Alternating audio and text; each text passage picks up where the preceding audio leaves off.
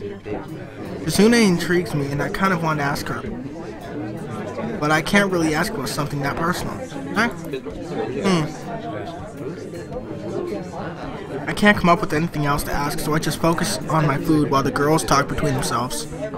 Misha and Shizune sign back and forth very animatedly, throwing sideways glances at me, but Misha refrained, translating. Maybe they are talking about secret girl stuff.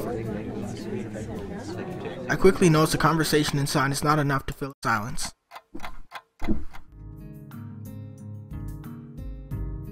We arrive in the classroom early, but we're not the first. That dark-haired girl I noticed before is slumped over her desk at the last row. She jumps a little when Misha crashes into the room with the elegance. She shrinks deeper into her seat. I can feel her tension all the way, as if she was slowly turning into stone just from our presence. Misha and Shizune either don't notice or don't mind, as they walk directly past her to converse. I'm left wondering about her even when the classroom slowly fills with the other students and finally the teacher. Getting into the rhythm of the school feels strange, as if my brain remembers how this is done, but my body doesn't. Towards the end of the class, I start yawning and counting the minutes. I shouldn't be this tired on my first day. Maybe it's the long time spent in the hospital that I feel like this. I'm even feeling physically weak and lifeless.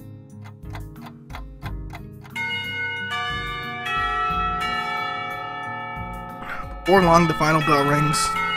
School is finally over for the day. Beside me, Misha and Shizune are having a short conversation. After a bit of deliberation,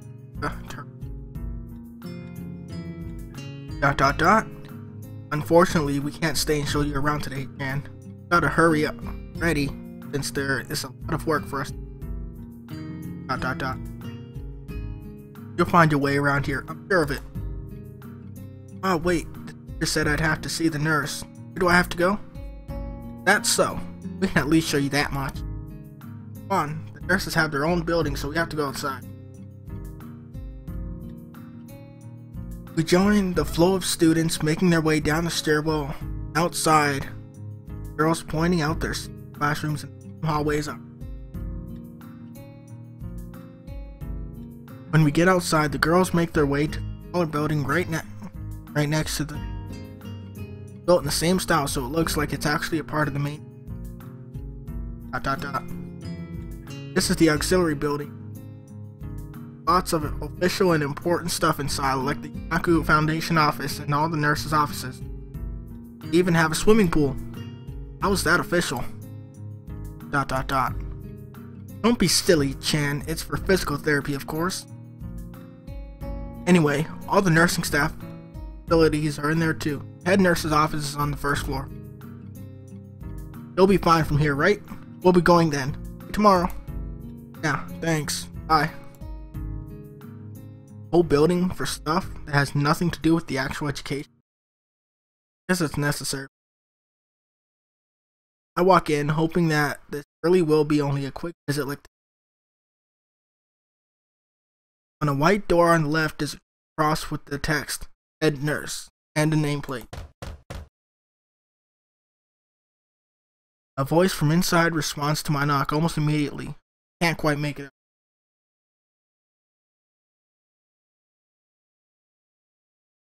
It sounded a bit like an invitation to open the door, so I invite myself first. The room is not large and it smells strange. A friendly looking man turns around on his office chair to face me as the desk is neat and tidy, but the bin under the table is overflowing with used medical utensils, and there are at least a dozen coffee cups on the desk. Hello there. What can I do for you today? He is a young looking and sort of rugged, but the dimples on his cheeks wash that impression away. Are you the nurse? He smiles like a person who has heard this very same question hundreds of times. Why, yes I am. It says so on the door, no? You can call me by my name, or just the nurse. No one else. Of course I shake off my confusion, realizing I probably should grab his extended hand. Handshake is rather firm and friendly. Right. I'm a new student and my homeroom teacher told me to come and meet. My name is Hassan Nakai. His eyes light up with revelation and he snaps his fingers. Oh, you're that, Nakai. I was just reading your file in the morning. Some kind of chronic arrhythmia, stated congenital heart muscle deficiency, right? He gestures me to sit down, make an armchair in front of his desk. Yes. Good, but you've probably been briefed about the school enough, so I'll just go over this quickly. You have all kinds of available, mostly physical therapy and such. There's always someone from my staff around, even at night, so never hesitate to call us if there is a problem. Famous 24-hour nursing staff.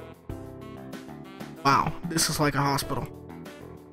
Well, not exactly, since we don't do brain surgery here. This joke feels so out of place that I'm left thinking why he even said it. Yeah, just that it's really weird to have so many medical people at a school. You'll get used to it. I'm not so sure of that myself, but I don't let the nurse know it. Now, let me just find your file again. While he searches for something from his computer and shuffles stacks of paper around, let my gaze wander around the room. It's the epitome of generic, I'd like to say. Beige walls and ceilings, dark gray laminate flooring, and all the equipment you'd expect from a nurse's office. Even the ridiculous educational posters are hanging on, reminding me to eat properly, 3 times a day, and from all the food groups. Smiling, nurse draws a thick file from a stack of similarly thick files and opens it. You already have medication for the arrhythmia. Just remember to take your pills every morning and evening, or it won't be much help. Apart from that, do any sport? Rash stuff like, I don't know, boxing? He grins to his own joke, but I don't. I played soccer occasionally with classmates. Alright, I'm afraid I'm going to have to recommend you refrain from doing that, at least for the time being. Oh. My lack of reaction makes him raise an eyebrow, but really, I'm not too bothered by him forbidding me to kick a ball around. Guess I never did it out of burning passion, just to have something to do. Any kind of concussion might be very dangerous to hurt, and risking another attack is not a good idea. Was the previous one caused by a sudden concussion? Yes. There is no mention of the cause in your papers. Not exactly. I sidestep the question acceptably, and he glances at me over his papers with a more serious expression on his face. Still, you need to keep your body healthy. Some exercise would do. You have physical therapy and such available, as I said. I don't think you really need such heavy measures. Just get some light exercise regularly. Brisk walks, or even light jogging, jumping rope, that sort of thing. Swimming, maybe. There's a pool here, I was told. You were? Very good. At any rate, and I'm sure you've been told this before, you just need to take care not to overexert yourself. He wags his finger to emphasize the point. No need, really. I've heard this 1,000 times already.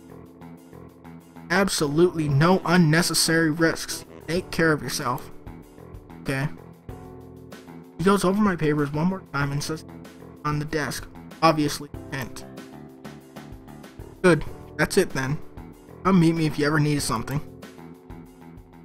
I'm ushered out before I even realize. A quick visit indeed. I end up standing in front of the main building and the auxiliary, although to my eyes they still looked one and the same.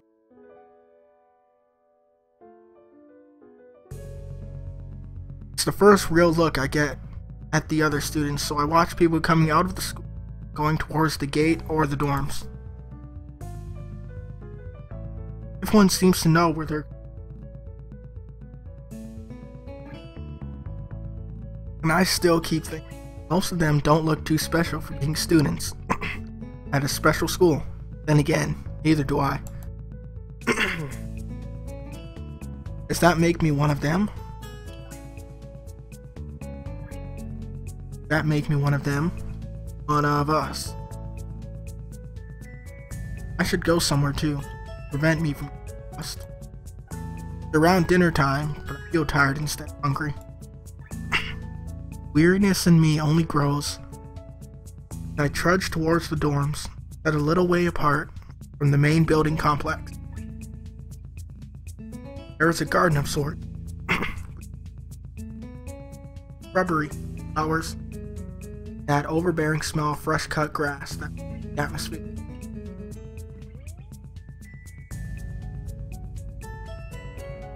It dawns on my tired mind that the smell feels novel because I haven't been outside at all for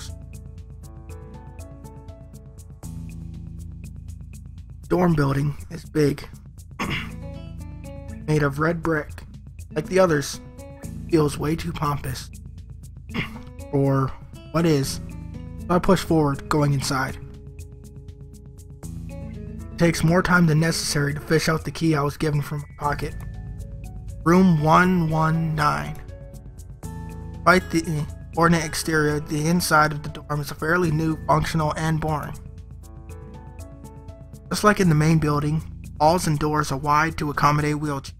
Same goes for the elevators and to the hallways. Poke my head around the corner of the common room door. Inside, a few students are watching the television. One nods and gives a quick hello before turning back to the Seems that only the girls around here are sociable. I suppose that's perfectly fine with me. I climb the stairs to the upper floor. Here, small corridors branch off from the main hallway. Each of these minor halls have toilet and shower. Halfway down the hall, I spy room 119. Nameplate on the room adjacent to mine. Yes, there are just two of us here. Light shines from below the door of room 117. I knock lightly. Hello? Anyone home? From inside, I hear a few movements. Picking of way more logs than I thought these doors. After a moment, the door squeaks. A bespectacled boy standing in the doorway. He is looking at me very intently, looking through his extremely thick eyeglasses. Who is it? Blind? No, at least not completely. But he have eyeglasses. Leans closer to me. We're almost touching. That's stink of garlic. Sao Nakai. Moving into the next room. I should enter. Face suddenly brightens and hands back upright, thrusting his hand out, smiling greeting, almost straight to my diaphragm. Oh, what's up, dude? Kenji. Hi. Take Kenji's sweaty hand and still a little rattled by the sudden change of attitude. He meant welcome. There were some suspicious looking people going in and out of your room earlier. It was probably my parents. Sure? It could have been some other people too. You can't judge a book by its cover. His out-of-place proverb is left hanging between awkwardly, trying to think of some way to respond. I'd say the chances are high enough. He shudders and makes some exaggerated hand gesture. You're a brave man, Hisao. Me? I don't think I could trust the chances. The only one I trust is myself. I mean, I shouldn't get to know you either? He thinks about this for a while. Wise decision. Damn, you are smarter than you look. Probably. What do you look like? I hope not smart. He squints his eyes and leans closer again. I lean backwards to dodge it. Never mind, it doesn't matter. Then he turns, fumbles around for a moment, starts at the door handle, and shuts the door behind him. I slide my key into the lock of the door. Bleak beige wall, white linen, a desk made of some type of light wood, ugly curtains. It's no one's room. Personal. My hospital room. Bags are sitting at the foot of my bed. I did this morning. The closet is sitting open, stocked with my clothes. Also, it seems that there are a number of school uniforms hanging in there as well. A note is pinned to the sleeve of one of the... Hi, Chan. We've unpacked your things and made your bed. Said if these don't fit, then you should go to the office tomorrow. Any problems, you can always call us. Love, Mom and Dad. Well, at least I don't have to worry about unpacking. I kind of hoped I would have, that there would have been something to do. Still too early. I put the note down on the desktop. Lay down, bed feeling. Lying there makes me, but I have nothing. I wonder if the hospital condition in me for wanting to read whenever I have nothing to do. Restless urge just keeps growing until I have to stand up. Maybe it's stress or something. I was pretty nervous about it before coming, and for the entire day, I still am. Damn, I have to distract myself somehow, so tomorrow, I'll borrow some books from the library. Do that. But for now, the bottle of medication neatly arranged on my night table catch my eye. Pick up one and shake it just to hear the contents rattle inside, and then read the pharmacy label.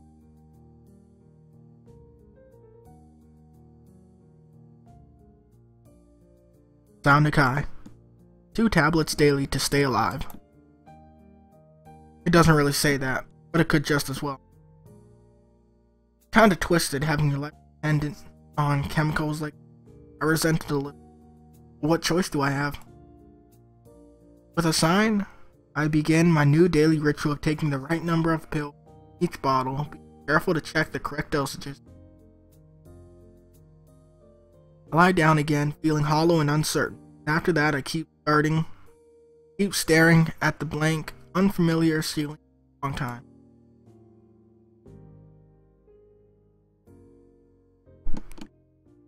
Doesn't start looking any more familiar, not even after darkness falls.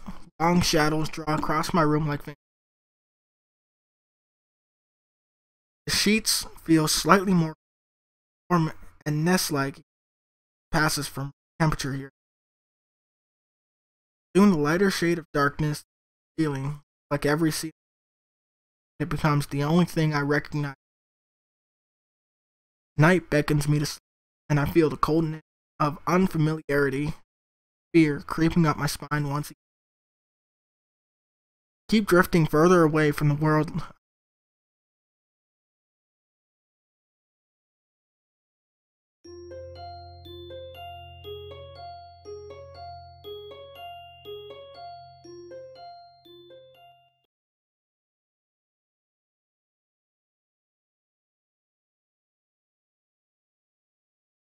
I wake up in a strange room. Solid morning light shimmers against the light gray ceiling. I had forgotten to draw the curtains close. This is my room. It's the 3rd room this year that I'm supposed to call mine. Various things around here remind me who was supposed to be the one living here. My bags on the floor, my new school books on the desk, my numerous medications on the night table. I stare at the bottles for deliberating until I open a bottle, take out a pill, and pop out a tablet from a foil sheet. Down them with a chaser of water without thinking about the chemistry. My uniforms are in the closet. I slink out from under the sheets and stretch my back before dressing. Putting on a new school uniform feels like dressing in someone else's clothes. The artificial smell of generic detergent invades my nose, but the feeling of fresh clothes against my back is a good one, natural one. Feels like a school uniform, as it should. Not much different from what I used to wear. That goes for other things too. So far this place seems more or less like a normal school. Except for the people. I think back to my talk with Kenji yesterday. Isha's constant laughter and Yune's sweeping sign language gestures. Well, I've only met 3 students so far. Maybe they aren't that normal, but I'm sure others are. Or perhaps people like them are what passes for. What does pass for normal? Few people do. I didn't see a lot of kids hanging around after class here. Maybe there are clubs. So, I wonder if I should join.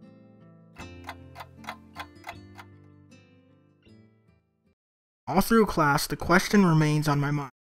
So I had to ask Shizune about it, and we split into groups. After all, she did say if I had anything I wanted to know, I should ask her. ...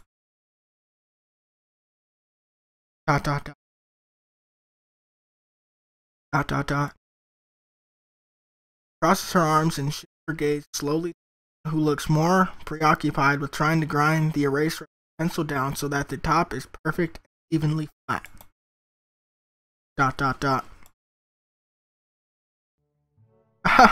Sorry, Sichan. There's something you wanted from me? Oh, hey. That's a good question, Hitchin. My first thought is that means she doesn't know, which is worrying. Maybe I'm being too negative. Well, anyway, Isha, please don't prove me right. ... Oh, that's right. Everyone is encouraged to join the club. A lot of people do so because there isn't really anything else to do. There are also school events like the festival coming up in a few days. Almost every student in the school tends to help out with whatever. So, you actually transferred and at a busy time. Maybe you can help out too. Sure. What's the festival about? Misha freezes. Wahahaha! I don't know, Hichan. The truth is, it's a local event and I'm not from the area, so... Starts signing desperately, asking her to bail her out. Shizune adjusts her glasses at the end of an oddly grandiose, or starts singing hard and heavy. ... Huh? Oh. Who cares? Misha puffs out her chest as she shouts Shizune's words at me with a disproportionate amount of pride. Too loud, I can see heads turning to look in our direction. Not so loud.